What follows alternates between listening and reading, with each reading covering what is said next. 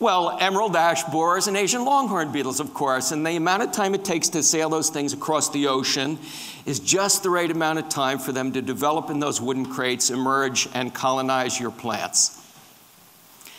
Now, what does this mean? We have these invasive pests from a foreign land. We have exotic pests, and we've got native plants.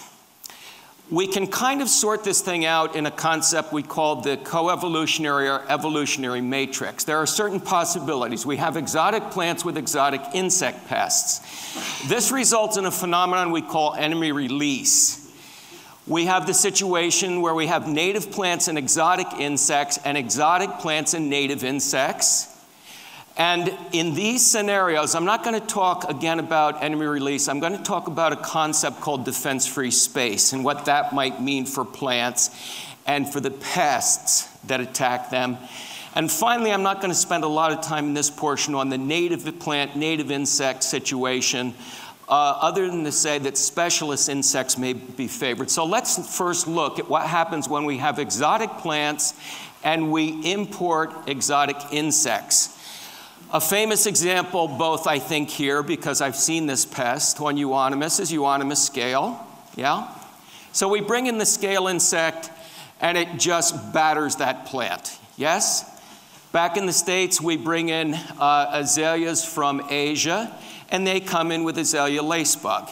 This is the #1 pest in Maryland because everybody in Maryland has 12 azaleas, and everyone is infested with lacebugs. We have boxwood, a wonderful plant, deer-resistant, but we bring in with psyllids and boxwood leaf miner, and now we've got a major problem. Why is this scenario so egregious? Why, when we bring in an exotic plant and in the exotic pest in an outbreaking situation, why does that occur? What do they leave behind? It's like flying US Airways. What gets left behind? The baggage, the luggage, right? The baggage. So the natural enemies that controlled those populations back in the native range simply aren't here, and it's welcome to America, right? The land of opportunity, gypsy moth. How do we know it's enemy release? Well, with this particular creature, as I said, it was brought in. We introduced a fungus called Entomophaga myomyga. It was introduced twice. We found this in Korea. It infects the larva, turns it into a fungus garden, and we saw a reduction in the number of acres defoliated from something like 8 million down to about 80,000 in a very, very short period of time. So once we can reestablish this connection of recoupling the natural enemy with its host, we reestablish that ecosystem process that helps regulate the populations back in their native range. Let's then talk about the situation of of native plant and exotic insect. This is one we face every day. You guys are facing it here. We face it in the States all the time. Does anybody know what this tree is? Very good. These are not hobbits. These are full-size human beings. Okay, these are very large trees. American chestnut. And this was the range of American chestnut. Of course, we imported chestnut blight. And by 1940, 3.5 billion trees had died.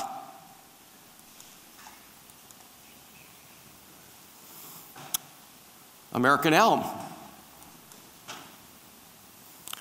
We imported a competent vector, smaller European elm bark beetle.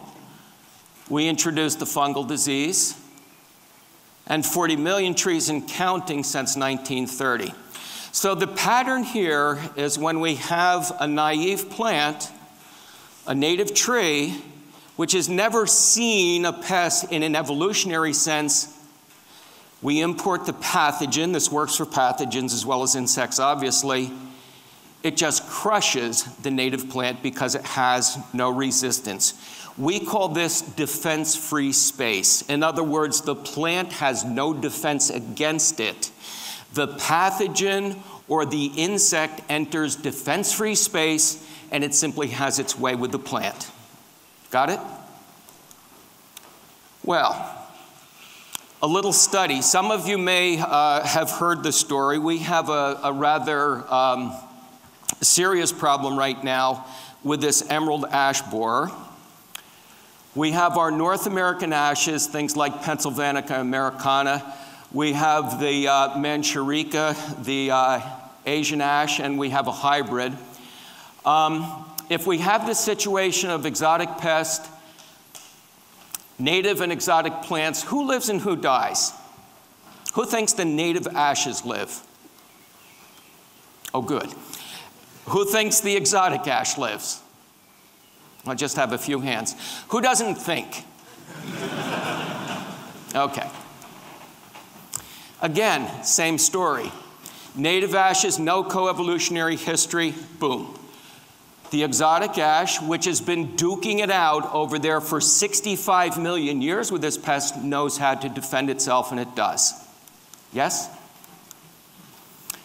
Let's look at the different scenario now. What happens if we have exotic plants with native insect pests? A situation quite common here. This is North American birch, a wonderful study done by Dan Herms and his colleagues at Ohio State. We had several native species, Niagara, Papyrifera, Papulifolia, and back in the day when I first started my work, I heard these stories, these tales of these magnificent birch trees, paper bark birch trees, from places like China and from Europe that were going to be highly resistant to our native bronze birch borer, another agrylus species. So, my question again, when a native pest meets an exotic plant, who wins and who dies? How many think the native plant dies? Okay. How many think the exotic plant dies? Ah, you're catching on. So, after 20 years, all of our native species are still alive, or the great majority, not all, but every one of the exotic plants have been killed by our native pest. Follow? Doesn't matter, the pests don't care. What's the important point here? The important point is a coevolutionary history, right? Doesn't matter where they come from, it's the association they've had through time, which is going to dictate the outcome of these. We now see things like we have a native pine tree, white pine, and we like to use things like mugo pines or Pinus sylvestris, your Scotch pine. When we import those trees, our red pines do fine, our Scots pine outbreak levels of scale insects, same deal. We've now documented more than 15 cases of these associations where we have the coevolutionary mismatch of native and exotic. The rule, I believe, here is the plant that is naive is simply going to be crushed when it has this encounter with the exotic or the unknown pest. So, this scenario is not necessarily good for our urban landscapes, I think. And I think it reinforces this notion that we need to look carefully at what we have in place and what we plan to plant, and then what the potential is for movement and colonization of these new pests into any particular realm. I want to shift now and talk a little bit about some of the problems we have in this last scenario, the native-native situation. But much of what I'll have to say will also be relevant to these other associations of exotic and exotic pest and exotic plant. I want to talk a little bit now about what some of these costs are associated in the first case with these exotic invaders. A wonderful study collection was done a few years ago. I'm going to talk about 3 different guilds of pests. Now, does everybody know what a guild is? In a land of Millers and Coopers and Smiths, I think you have the guild concept. These are things that operate in the same way. In other words, boring insect form one guild. Our sapsuckers, things like aphids And scale insects are another guild. And finally, we have our leaf munchers, the leaf feeders, the things that munch leaves are another guild. So let's have a look at this and what it means. Emerald ash borer is now distributed in 25 states. It has killed more than 100 million ash trees to date in North America. This is what a typical street might look like in a span of about 3 years. That's how long it will take to extirpate those ash trees. Now, the way we can begin to get a handle on this and to help in our decision-making process, you're going to hear much more. You heard the wonderful talk by Kenton this morning. How can we help our urban foresters make sound decisions about how to manage their ash populations? This is what we're doing now. Well, first of all, we need to define what that population is. And again, the tool we're going to use for this is the iTrees tool, okay? We conduct our samples. We're able to populate the databases, estimate our population size. In a little study we did, we looked at several cities in Maryland, Annapolis, Bowie, Upper Marlboro, Greater Upper Marlboro, and the various size categories of trees allowed us to estimate the population size in the various municipalities. We can then use this tool to look at the various benefits provided by that ash forest. To make sound management decisions, you need to understand the benefits of trees first before you begin to overlay your costs of intervention, in this case for emerald ash borer. The number I want you to keep in mind here is the bottom line. We looked at energy, carbon sequestration, air quality, stormwater, aesthetic value. $152,000 annually. Now I need a volunteer. Gentleman in the yellow shirt, can you remember 152,000? Thank you. Great. Next, we are going to estimate the cost of management, and to do this, we use a tool, an online tool called the EAB cost calculator. This was developed by my former student, Cliff Sadoff, who's now at Purdue University.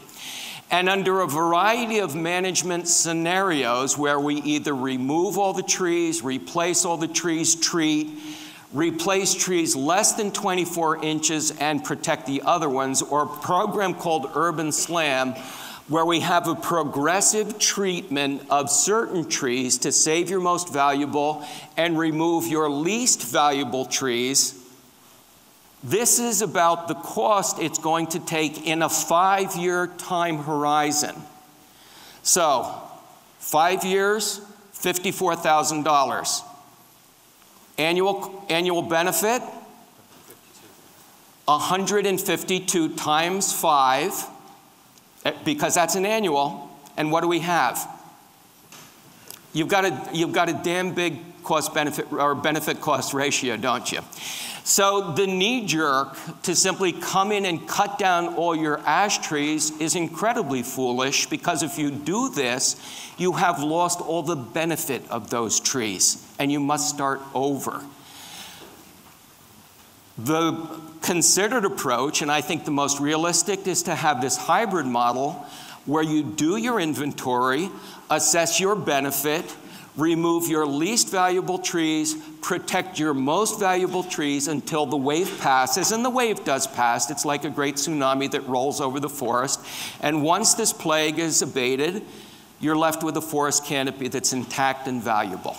Okay, so this is the program that many cities are now adopting. The real problem comes not in a city like Annapolis, it comes in Baltimore, where we have some probably 290 or 300,000 ash trees, and in the urban areas surrounding Baltimore, another 5 million.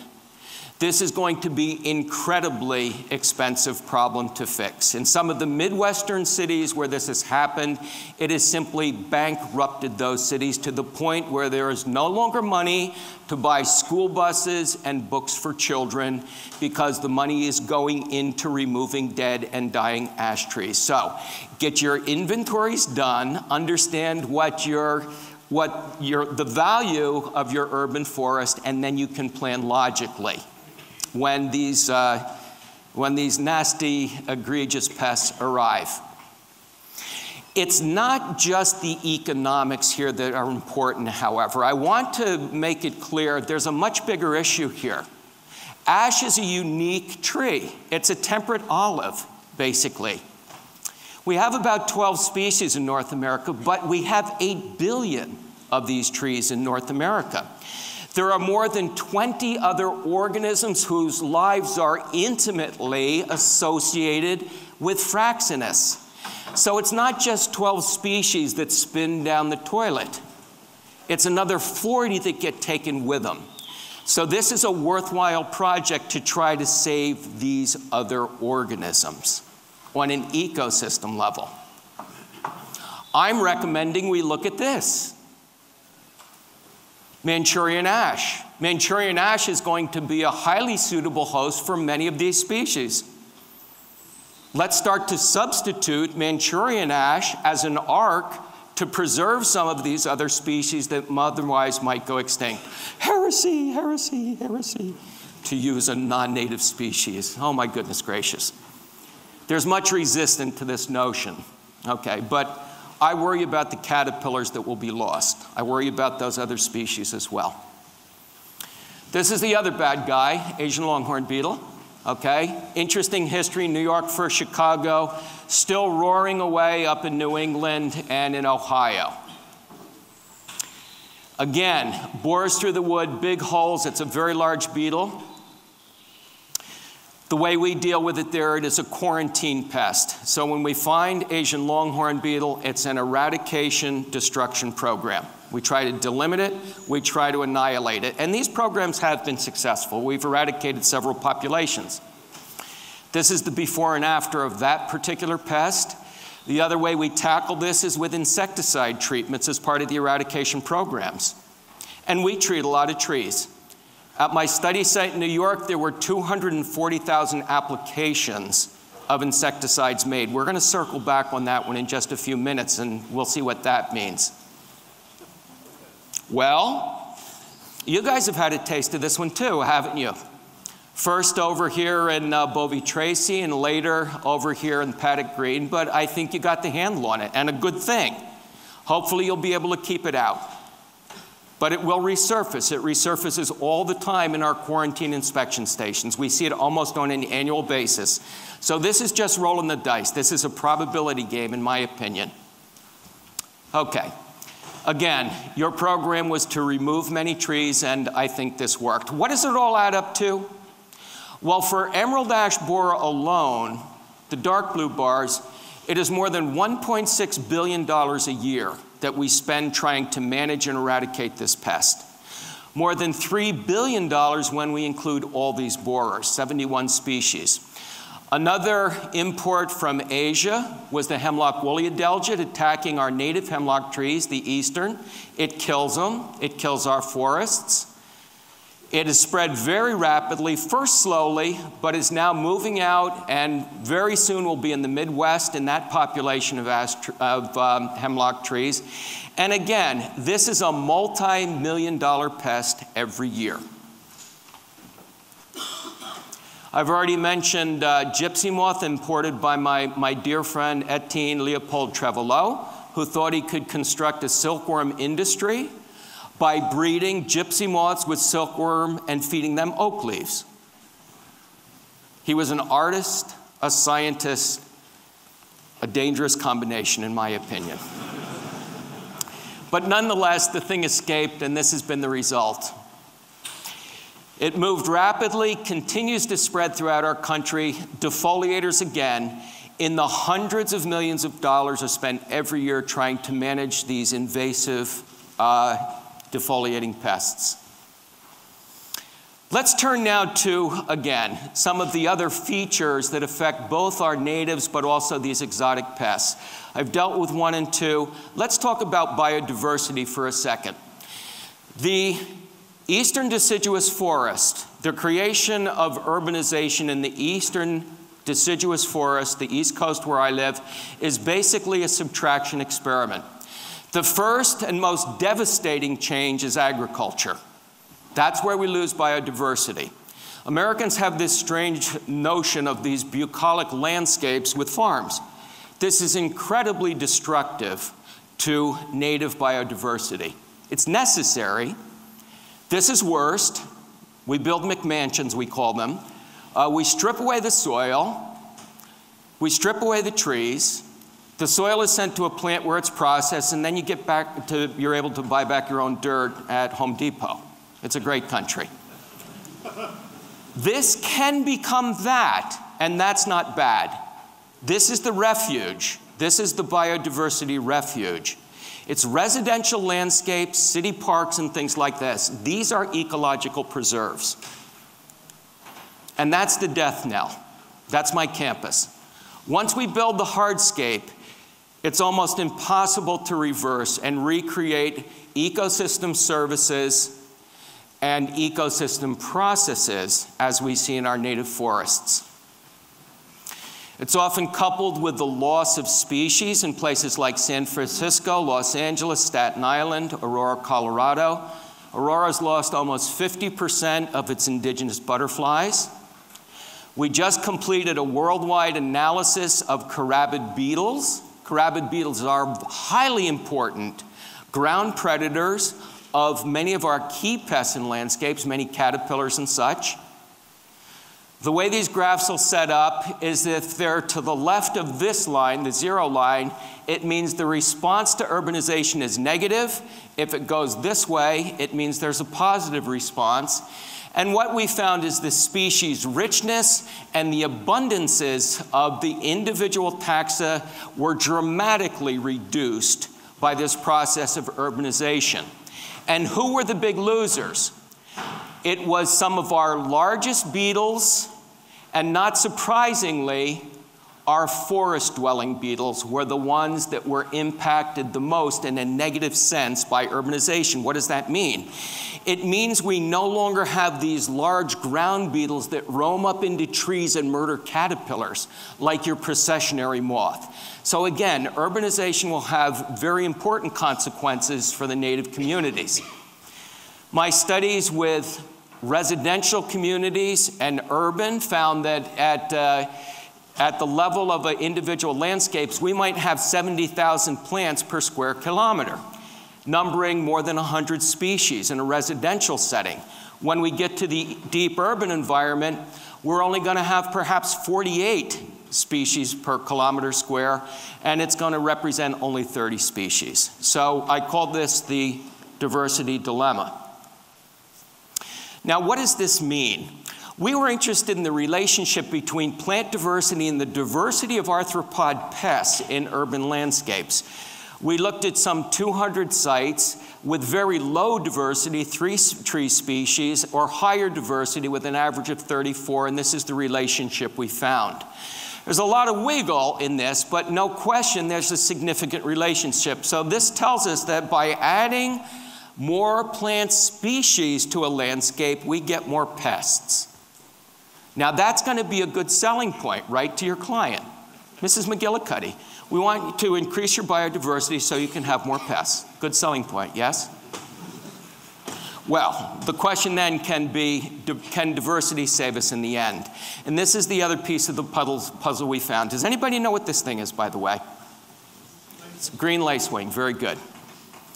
There's another way to look at diversity, and that's what we call vegetational texture. It's not just species richness, it's how those plants occupy a 3-dimensional space.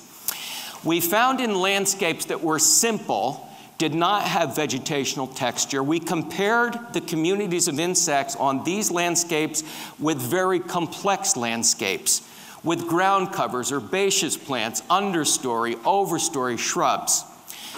Our white rat in these experiments is the azalea lacebug, and what we found in the simple landscapes, we had a 100-fold increase of lacebugs, this outbreaking pest, than in the complex landscape. Why? Why do those pests outbreak in the simple landscape but not the complex landscape? We call these top-down effects. In other words, we looked at the abundance of predators, something called predator pressure, the survival of lacebugs, and alternate prey abundance. What we found in these complex landscapes, every mean here marked in red means significantly different.